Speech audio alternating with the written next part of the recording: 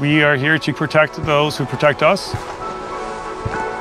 Our company was built to keep first responders safe and help them with their accountability.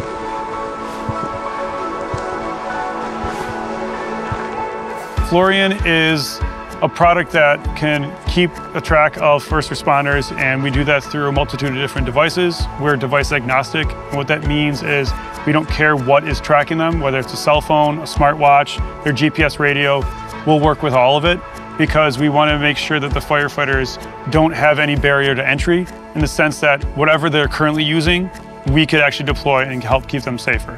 We chose the Microsoft Surface line because you automatically have access to their mapping engine, and what we can do as a native application is download those maps onto your hard drive, so when you go into a wildland experience, you're not going to lose the map. But we could also track inside a building and a USAR, which is urban search and rescue, so natural disasters.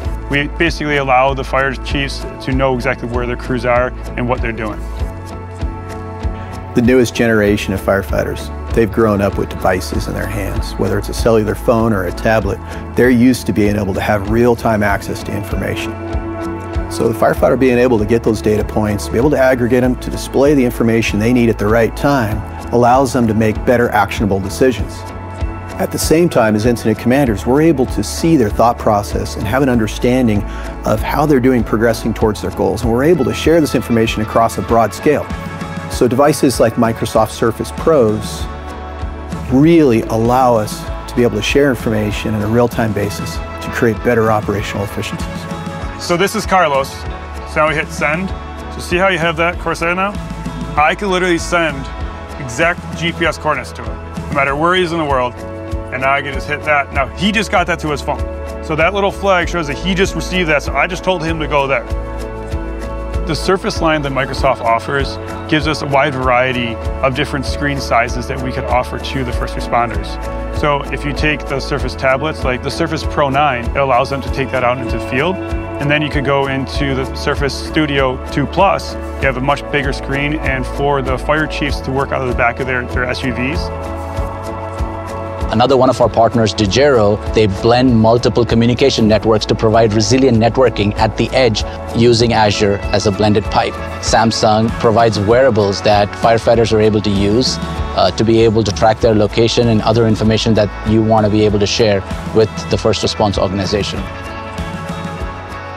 Currently, we do a really good job of keeping track of our guys on the fire engines, and our vehicles all have vehicle locators, so we can easily track where the vehicles are.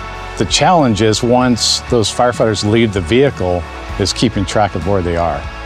What we saw today from Microsoft 3AM, FirstNet, is a technology that actually uses cell phones to track individual firefighters. So we can keep track of them, especially in the wildland setting, remote locations. We can keep track of our firefighters and see exactly where they are on a map in relation to the incident, to the fire, to the different topographical features in the area.